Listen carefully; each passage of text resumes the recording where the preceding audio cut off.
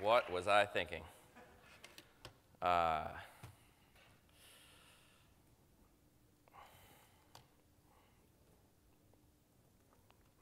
Okay, so first of all, I tried to really do my homework to make this talk good. I tried to really think about it, I started thinking about it way, way in advance. I submitted 5 talk proposals. This was the one I was like, not hoping, I was both hoping it was and wasn't going to get selected because it's such an interesting and distinct challenge. This is sort of a long tradition now, right, of sucks talks at DjangoCon. And I watched all of the existing sucks talks and a couple sort of pieces of related material in advance, and I just want to go over those really quick. So there was Why I Hate Django by Cal Henderson, and that one was sort of more facetious, but still I thought it had, it kind of started the trajectory. Then Why Django Sucks from Eric Florenzano. And then last year, Glyph Lefkowitz gave us Why Django Hates Python, and Steve Holden, Why the Django Documentation Sucks. And then at PyCon this year, our keynote chair, in fact, Karen Rustad, had a wonderful presentation about the cognitive implications of the beginner's mind vis-a-vis the Django tutorial. So, maybe, if you're watching this online, feel free to pause and go and watch those 5 videos. I think those are, I'm considering sort of an import star against all of those videos at the beginning of the presentation here, right? So I do a fair amount of conference speaking. I'm not new to the world of conference speaking. I'm new to the world of speaking at software development conferences. And I'm sort of very much a newcomer to your community. And so that's one of the main reasons that this has been difficult for me to put together. Really fun, though. It's been a difficulty, but it's been a challenge that I've tried to meet. When I told people I was giving this talk and I asked for advice for a number of people, there was one piece of advice that was by far the most. People were like, well, you have to. Anybody know what? When I said, I'm going to do a talk called Why the Django Community Sucks. Anybody know what people told me? It's, you have to provide a solution. That's true. Have polls. No. Yeah, people said, make it funny was the thing people said, right? If it's funny, people will digest it more easily. And, I thought a lot of people gave that advice. I thought about it for a long time, and I decided against that. I thought that would be an easy way out. And I decided, I don't want this to be a joking talk. I want to actually try to not pull any punches and actually really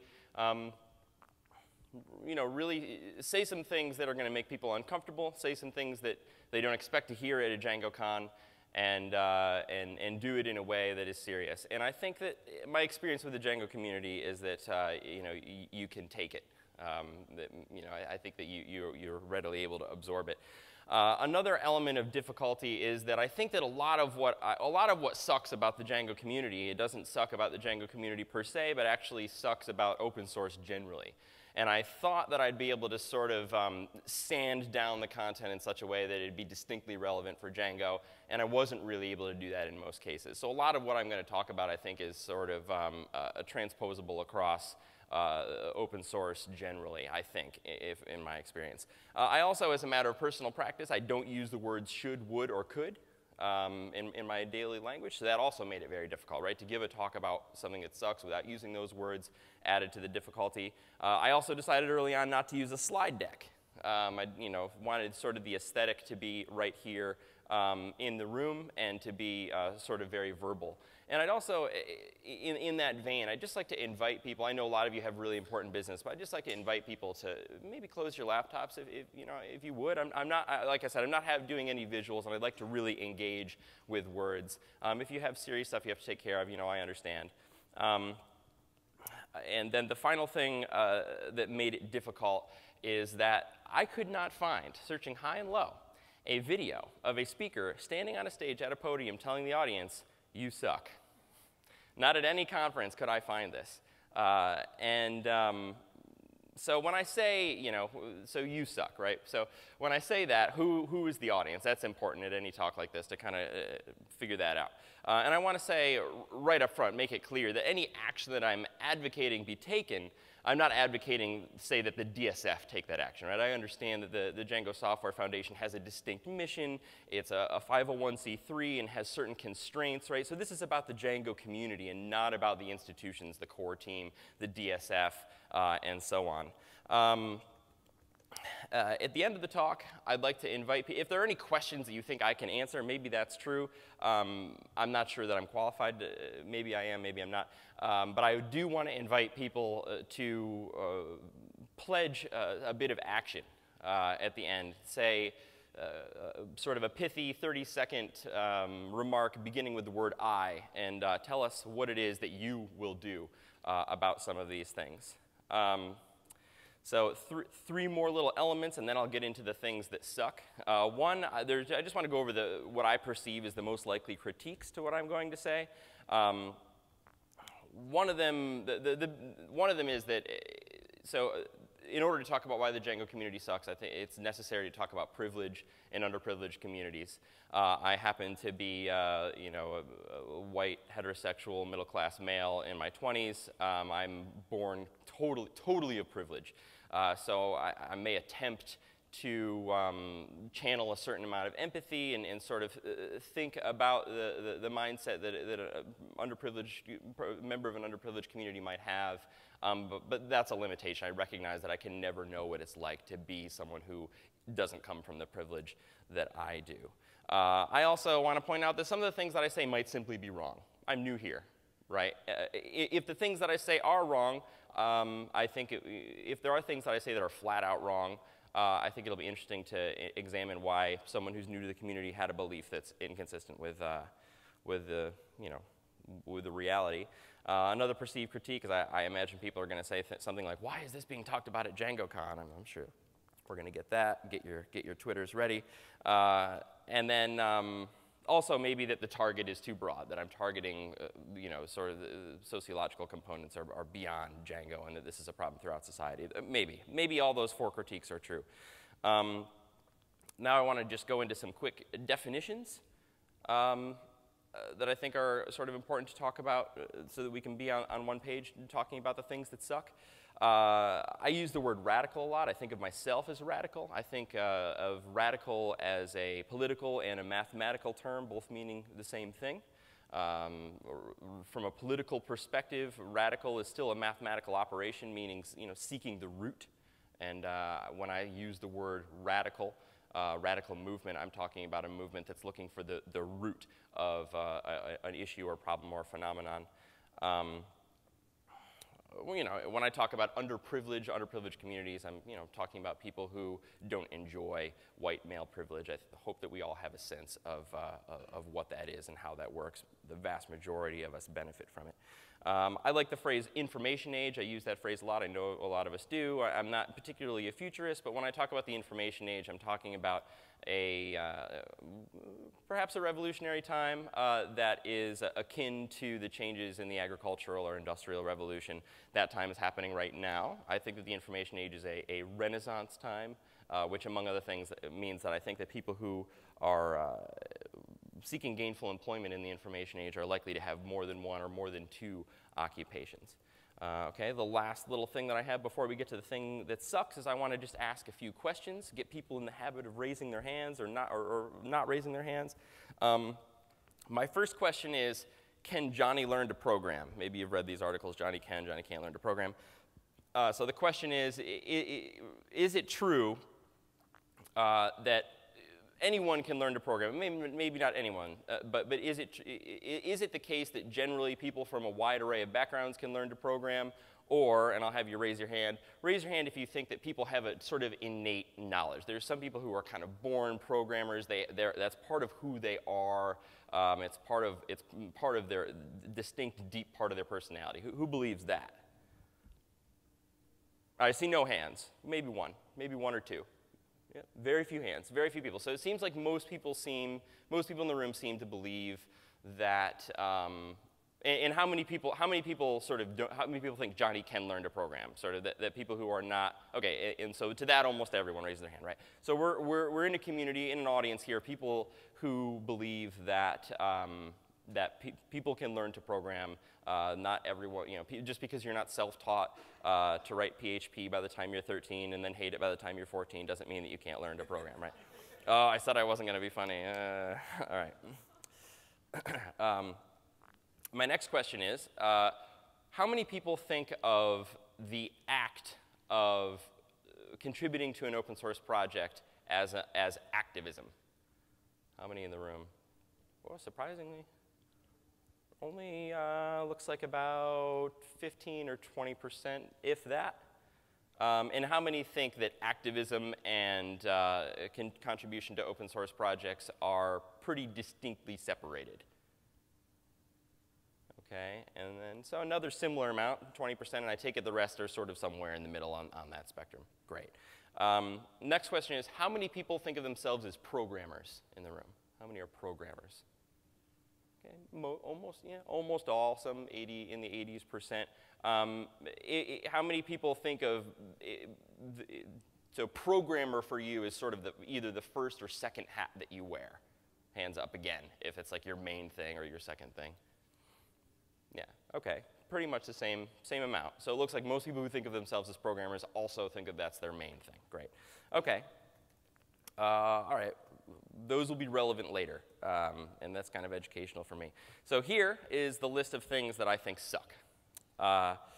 First, I find that you use the word technical when what you mean is acclimated. You use technical when what you mean is acclimated. So can Johnny program? Well, if Johnny can in fact learn to program, then I'm not sure what the distinction is in saying that some content is technical and other content is non-technical. And I suggest that this, right, I hear people say that this is a technical conference as opposed to an advocacy conference or a community conference, although I think this also bills itself as a community conference. But I suggest to you that any community, if you go to a conference of the American Bar Association, if you go to a conference of libraries associations, if you go to a conference of, knitting, right? People are really very, that's no joke, right? Very technical. They talk shop. And there is a technical language that I think characterizes every community.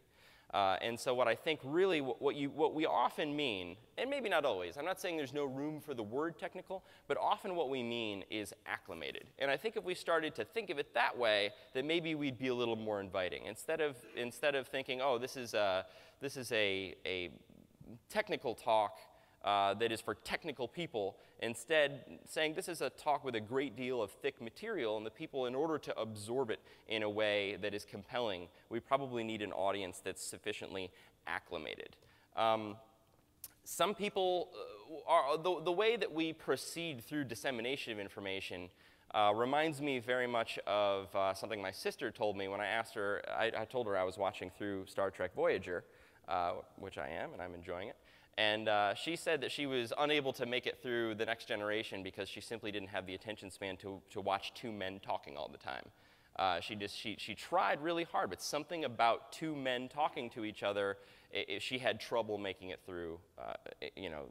She just couldn't keep her attention a lot of the time. Some episodes she liked, but and I think that the sort of two men talking phenomenon, I think that's the energy that a lot of our dissemination of information has.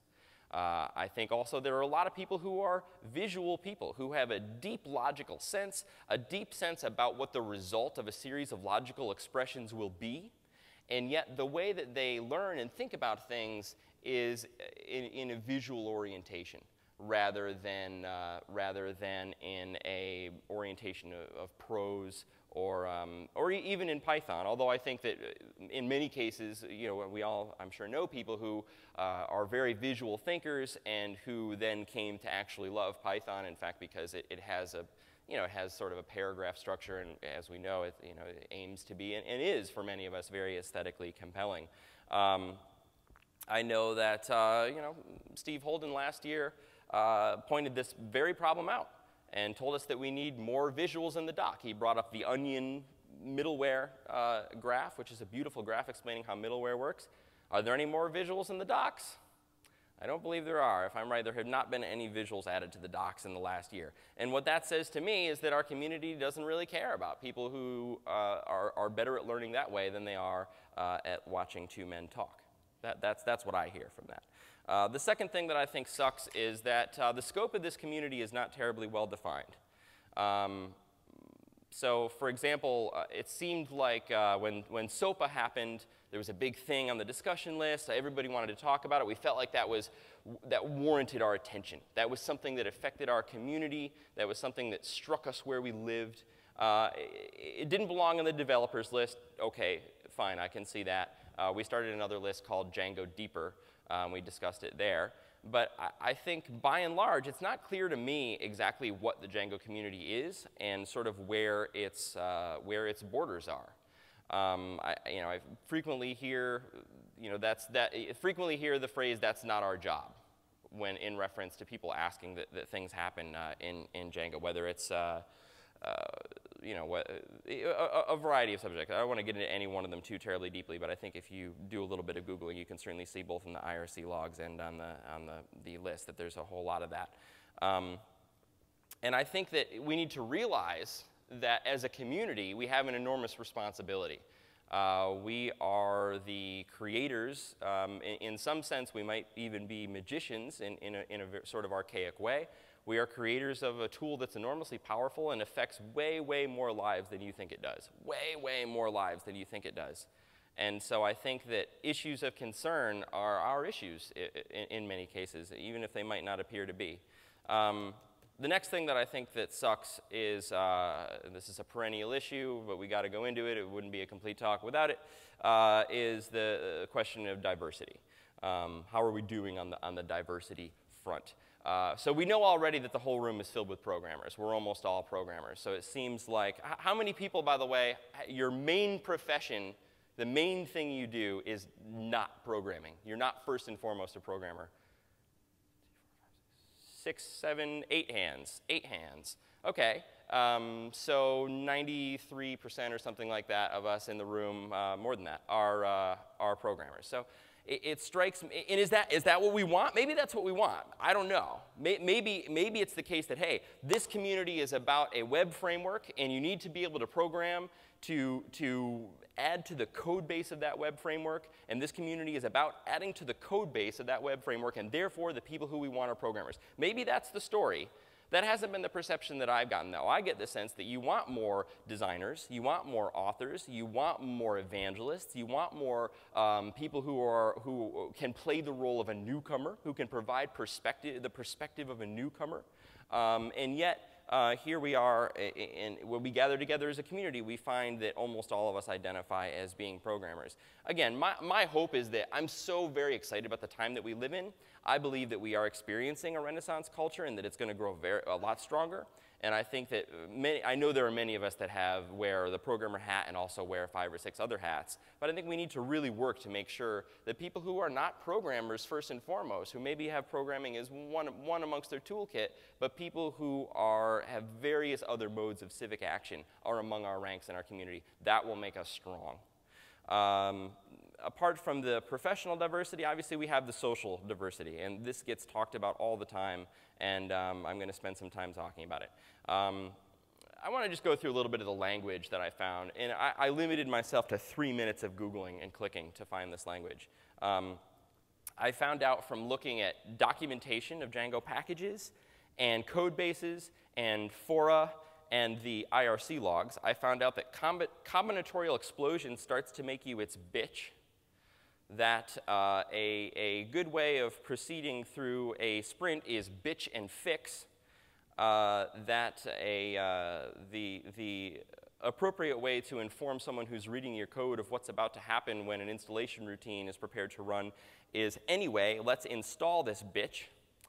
That an appropriate response to a talented SQL programmer who really wants to use the ORM is to tell them, don't be a pussy, write your own SQL. And maybe you're saying, oh, you can't say that stuff at DjangoCon, but you said it. It's been said in the code base. It's been said in the forums. Is this the language that makes people comfortable, makes people want to join our ranks? It also seems that by and large, the community, the word that we use to describe females in the community, it seems to me, from a cursory look, is the word girl, which is the word for a female child. Woman is the word for an adult female. The Python diversity, the Python diversity statement reads as follows, and I think this is cool. It says, we welcome people of any gender identity or expression, race, ethnicity, size, nationality, sexual orientation, ability level, religion, culture, subculture, and political opinion. In that, I think there's two things I'd like to say about that. And I don't think, of course, I don't think that sucks. I don't think anyone can say that that statement sucks. There are two things that I'd like to say about it. One, it strikes me that some of these things are mutable and some are immutable, and there's no real distinction made. And I think to the people for whom the quality of discrimination is immutable, that's significant, right? So people can't change, won't change, typically, their race, their ethnicity, their size, their nationality, perhaps their sexual orientation. I think most of us have that view, that that's sort of innate. However, ability level, religion, culture, subculture, and political opinion are things that do change. And I think that it might even be the case that they change as a result of entering our community. That's a possibility. That's something that happens in communities. And so I think that it'd be nice to sort of tease those out. And frankly, if someone was of the political opinion that genocide is great, I'm not sure I'd want them in the community. I'm not sure I'm ready to tolerate absolutely all political opinions. Okay, but that's the weak point in critiquing that. The strong point is, the real point, and the most important thing I'll say about diversity, is that diversity and welcoming are not the same thing. This is a diversity statement, but it doesn't say anything about diversity. What this is talking about is maturity, saying that we're not going to harass people on the basis of these various characteristics. And I think that this betrays an enormous underlying conceit, enormous, because what was really being said here is that as long as people aren't harassed, they will be clawing their way through the gates to become part of our community, as long as we can demonstrate that people are not going to be harassed. That's sort of the minimum standard that we need to meet, right? And that'd be a little bit like saying if we wanted to attract people who are victims of war, right? We said we'd really like to cultivate opinions of people who have been victims of horrific atrocities, and we said, come to DjangoCon, there will be no cluster bombing at DjangoCon, right?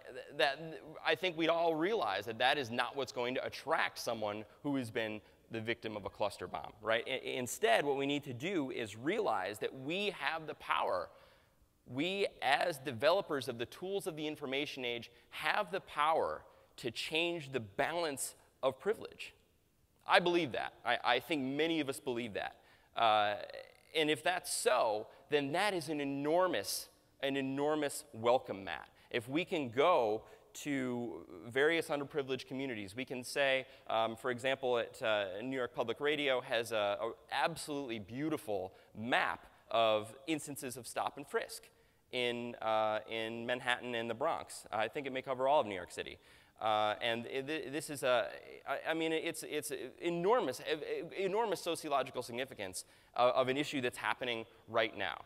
Right? So what do we do now? So imagine that someone who is in a neighborhood that is subject to stop and frisk, someone is a person of color, which means they're far, far more likely to be subject to stop and frisk, and they see this map and they feel empowered for a moment. They get excited and they're like, this is great. I'd like to do one of these for instances of police brutality.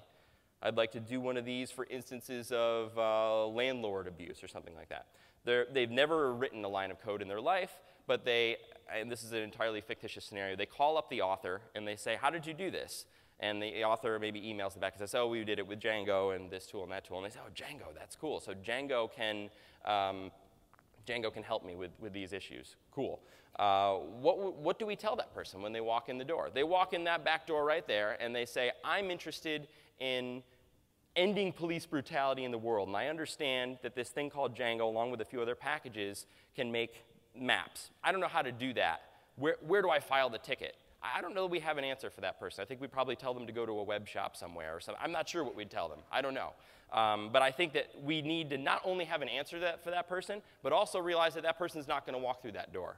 Not until we go to that community and say, we are developers of a web development framework. We are a community of people who feel passionate about the development of this web development framework. And this is a tool that we think is particularly suited to journalism. It has its roots in journalism and is particularly suited to a problem that is, in many ways, a problem of access to data, realizing that police brutality is an enormous problem in communities of color around the country, right? I think if we do that, when we do that, take a quarter sheet. Most of you probably live within striking distance of a college campus. Make a little quarter sheet about Django and about how much it excites you, and take it to the Black Student Union of your local campus. And they will have people from around the region who are, of course, from communities of color, and probably be keenly aware of the problem of police brutality, and probably, I'd like to see what kind of feedback we got if we did that. I'd like to see how much that approach will change the diversity that we have. The Feminist Majority Leadership Alliance and Social Change for Women, if we go and say, hey, we realize we are living in a rape culture in the world. Maybe you don't want to hear that, but it's true, right? Rape is an enormous problem in our culture. What kinds of tools can we build? What kind of data can we provide about the instances of rape on your campus that might inspire you as an opinion leader to get involved? That's the way that you increase diversity. It's great that people won't have their shoulder tattoo licked when they get here. That's the minimum standard. That's not what you do to increase diversity, right? That's what you do to remind your membership that a minimum level of maturity is required. Another thing that I think sucks about Django, there's four more things that I think sucks about Django, is that I feel like sometimes we don't really defend our image. I say we, I just said we, I usually say you. I'm feeling like I'm more a part of the we, which is exciting for me. I think there's still an image out there in the world of the programmer who lives in his parents' basement and has poor hygiene, and I know this is somewhat a myth, but this still somewhat exists.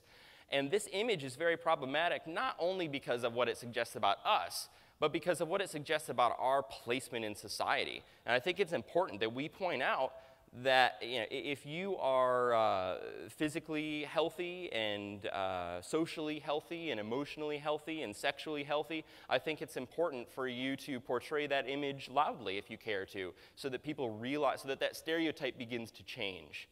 So that we realize that this community and communities like it are communities full of functioning individuals who are really concerned about, about the world and about being sort of part of a community and about living in a way that is a connected, mature, healthy way. I think that this community is reluctant to express passion. That's another thing that I think sucks. I think there are a lot of passionate people, but I feel like sometimes there's an undercurrent of that we're not supposed to express passion. And my concern about that is that I think that the industrial age, by and large, right, Steve Holden pointed this out to me yesterday, the industrial age sort of devalued the muscle because now steam machines can do things that ordinarily require muscle. If that's true, then perhaps the information age will do the same thing to repetitive tasks or to logic. If computers can do them easily, then the value of the human brain in performing those techniques becomes devalued. Well, what's left? I suggest to you that a major thing that remains is passion. And I know last year when I fixed the bloody template syntax error wrapping problem at the Sprint, I was excited. Not because I ran into that problem, I knew how to circumvent it, but because it was something that I knew bothered newcomers, and it really turned me on to fix that. I felt on top of the world, really passionate about that issue for those few days. And I like being surrounded by passionate people, and I think often I am, but I'd like for it to be really okay to express that passion. Do I have 2 minutes before questions? One before questions. I'm going to cut it into your question time a little bit. I'm sorry. I think that another thing that sucks about the Django community, 3 more things. One is that I feel that we're sometimes hushed about certain topics. I don't hear people talking a lot about money, for example, and I think money is an important issue. I'd like for this year has been a little bit different. I think like the presentation on GitTip earlier I think was very helpful.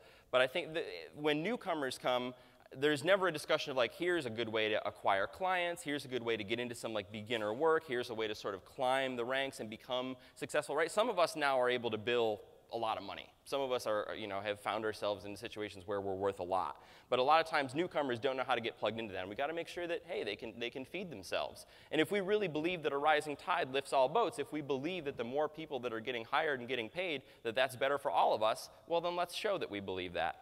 Another thing that sometimes we're hushed about is just some of us live in certain closets, and I think that maybe we're reluctant to emerge from those. I don't happen to be gay, but if I were, probably as a successful, professional, whatever, someone who, we need to be reminded that we have a certain, in addition to the image of living in our parents' basement, we also have an image of being sort of successful and being kind of having that role. And so if you're playing that role and you also are part of a closet community and you can come out of that closet, you benefit the other people who are part of that closet community. Maybe some are undocumented immigrants. And maybe that it's useful to come out of that closet. Maybe some people, like I, find certain prohibited psychoactive substances, marijuana and LSD and psilocybin, find these compelling and an important part of what has driven me to find the logically expressive part of my brain that has led me to programming. Maybe coming out of that closet is important. Okay, this is the last one.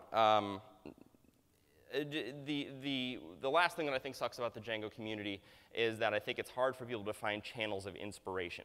I'd like to know, and I am going to leave a few minutes for people to hopefully come and pledge a bit of action. How many people think of open source as a movement? How many people is it a movement? Oh, that one divided the room. Oh, no, it's a little more than half, 65, 70%. Says my sketchy polling. Okay. And maybe movement is an industrial concept, I'm not sure. But I told Andrew Godwin I was going to blow him up yesterday. He said something to me that inspired me deeply. He said this to me, and I paused. And the time stood still for a moment when he said this, sitting on the couch casually. He described the way that he engages open source. He said, I write code. Good things happen. When good things happen, I'm happy. If I'm not happy, I write different code. To me, that sounds like a movement. We are here together writing code and watching good things happen, and when good things happen, we're happy. And if good things don't happen, we change what we do. That sounds to me like a movement. It sounds to me like something that inspires people, and I'd like to make sure that new people who come through the door get a sense of that inspiration, get a sense of how excited we are to be living when we are now, the most exciting time in the history, certainly of humanity, when the tools are changing so rapidly and when we have the ability to make so much change in such a tight collaboration. I'd like for that inspiration, the channel of inspiration, to be accessible. And I hear there's so much pessimism in the world. A lot of people are very unhappy with what our political institutions. I hear some older folks say, "Where's the movement? Where's the movement that existed maybe in the face of the Vietnam War or something?" And I will always tell these people, there is an enormous movement. It just doesn't call itself that. But an enormous movement of people who are deeply compelled to entirely reshape the culture. And that's really what technology, and especially the web is it is the culture. And that's what we are reshaping.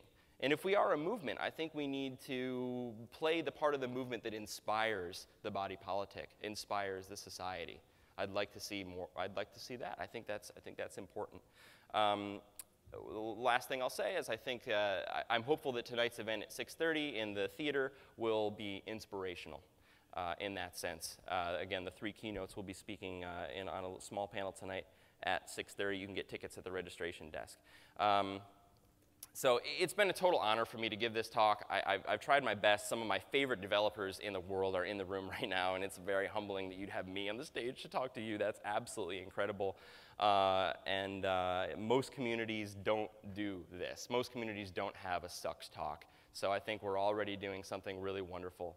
I'm just absolutely enormously excited to feel welcome in this community. And I'm really, really happy to be here amongst you all. Thank you very much.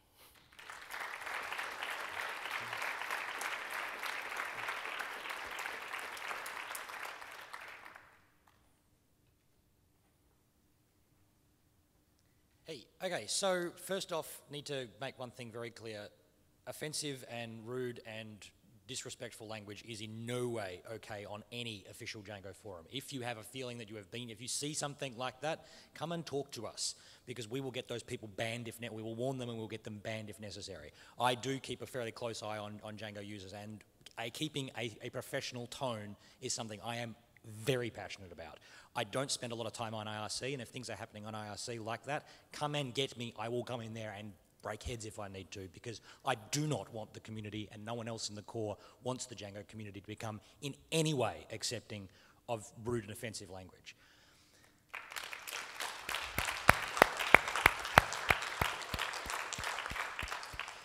To bring it round to a question, there's an episode of The West Wing, like about season 2 or thereabouts, where the president gets brought into a room with a person who has pointed out that he's a right-wing redneck Republican versus the very liberal president who's the star of the show, and they have a conversation where, do you know why I don't like you, sir? Yes, because you're a right-wing redneck hillbilly. Yes, and you know why I don't like you, sir? Yes, because you're a left-wing liberal nut job, etc. But we agree on one thing. We agree that campaign finance reform needs to happen. Let's work together on that. Your position seems to be that the Django community needs to be about more than working on Django together, working on Django as a software project, that we should be about advocating SOPA or advocating some other political position. I'm almost willing to guarantee if we polled this room, we'd find Republicans, we'd find Democrats, we'd find Greens, we'd find Libertarians, we'd find, great screaming whatever parties. Why does Django need to be more than about that community of people coming together and agreeing that this is what we like with the web like in a web framework? Inside that community, there may be people who believe in all sorts of things, and it can be a great way of networking and finding other people and being exposed to other ideas by hearing that someone's working on a project and, hey, that sounds interesting, and so on and so on. Why does this Django community, at least in terms of not the macrocosm, the microcosm of the people who are actually working on Django, need to be about more than working on Django?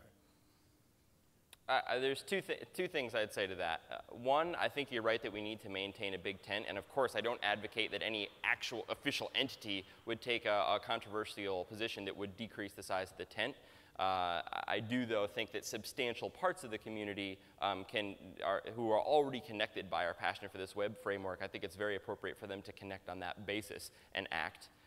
That's my first point. And the second is that I think that, right, again, to the extent that open source is a movement, to the extent that we are about solving a problem, to the extent that every line of code that we commit is about building a feature that changes our reality in some small way, I think it's important to sort of at least think about what are the issues that we are working on. And for Django in particular, so that's general to open source, for Django in particular, given that it drives a great deal of the world of journalism, given that it has, I think, more than most web frameworks, the power to expose data that's currently unexposed, that can change the balance of power, that can shed light on dark corners of power, I think that we have sort of a special responsibility to at least make sure that that kind of advocacy is possible in our community. And again, I would never want for people to feel excluded on the basis that their politics are different. I hope that we can avoid that. And I do also want to point out that the snippets of language that I found were not all in official Django channels. Some of them were forums related to Django packages, not Django itself, including, I believe, the most controversial one. So I guess first I just wanted to say that thank you so much. It's really heartwarming to hear someone talking about these kind of issues, because it does seem to be something that's almost actively resisted. The number of people sort of complaining on the internet about the heavy sort of political overtones to the opening keynote was quite depressing for me, because I completely agree with you that you can't just divorce the real world from the Django community and say, well, we don't have to worry about any of those problems. The not my job line, I think, is completely indefensible, as you said. And I guess just following on from what Russ just said, and sort of potentially a question, is whether you see this as a problem that's at all specific to Django, or whether this is just why communities suck, or why the open source community sucks. Because I feel that Django is bad on all of the points that you've raised in terms of the various sort of spectrums of diversity that aren't really being properly represented. But it seems that there's an underlying issue, that there's an underlying issue with open source or with technologists or with maybe it's just technologists in North America or, you know, the English-speaking world. And I guess the question is, which of the things that you've just talked about do you think are specific to Django or better or worse in Django than other communities that you've been exposed to? My sense here is that we're out of time, and even if we weren't, I mean, so that is a question that was so difficult in sanding down my discussion that I don't have a good answer to that, and there might not be a good answer to that, and that might be another thing that we need to overcome. I really am not sure what things are specific to Django. I do know that, you know, obviously people who come here feel, you know, generally are made to feel very welcome, and most of the things that I describe I think are worse in communities other than Django. But, you know, I've got to just dodge that question. I told you at the beginning I don't have a great sense of it. Great. Thank you so much, Justin.